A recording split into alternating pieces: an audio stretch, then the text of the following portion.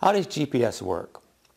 Many times I've heard people talking about GPS, and they'll say things that make me think that they're under the impression that their GPS unit is communicating with the satellites overhead, that the satellites somehow figure out where you are and then tell you your location.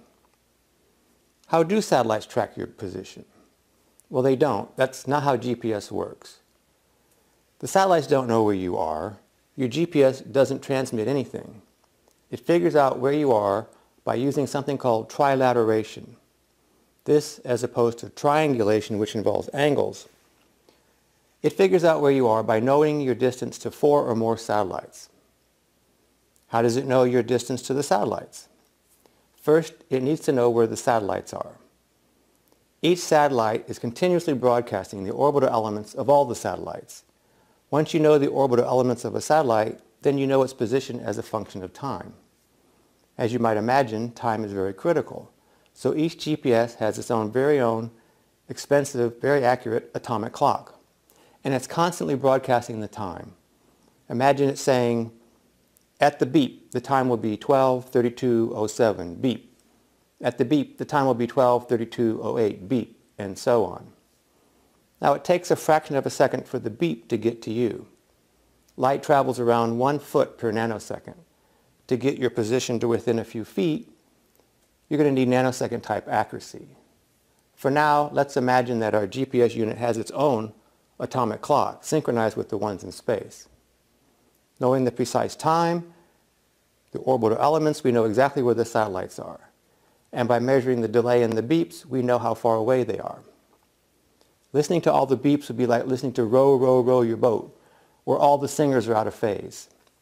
For each second, there'd be a flurry of beeps, with the earliest beeps coming from the nearby satellites and the final beep coming from the most distant satellite.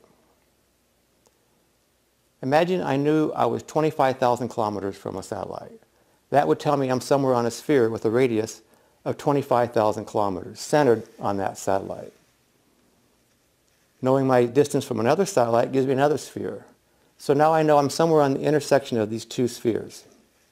The intersection of two spheres is a circle. Think of two soap bubbles pushed together. A third satellite gives me another sphere which cuts that circle into 2 points. And 4 satellites let me know where I am. But that's not why we need 4 satellites. We could eliminate one of those 2 points. It's either moving really fast, halfway to the moon, or inside the Earth. The reason we need 4 satellites is because we don't have an atomic clock. Being off a tiny fraction of a second, that fourth sphere would come nowhere near those 2 points. Your GPS adjusts the time until it gets agreement with all the satellites on your location. At that point, your handheld unit has nanosecond accuracy synced to the atomic clocks in space.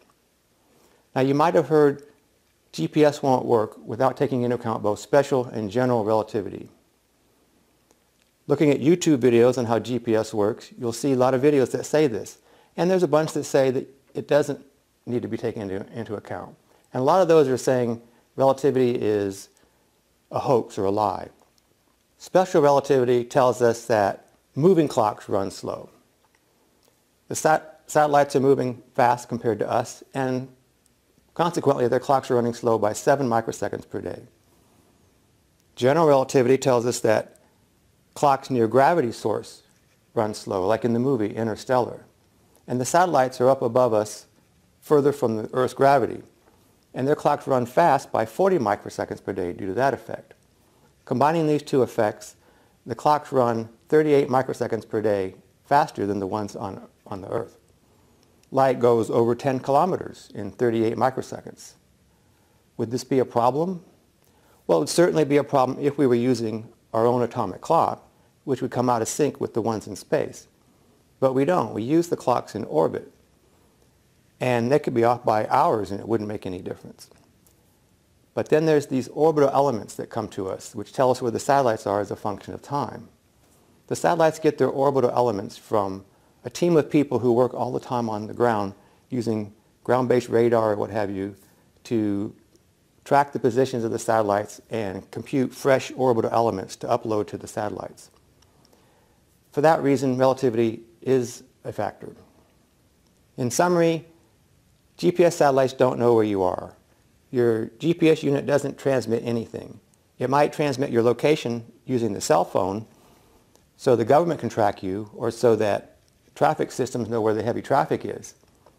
But your GPS unit figures out where you are simply by listening to the satellites and using trilateration. Relativity is real, and the clocks in space would run 38 microseconds per day too fast if they weren't slowed down specifically to account for relativity.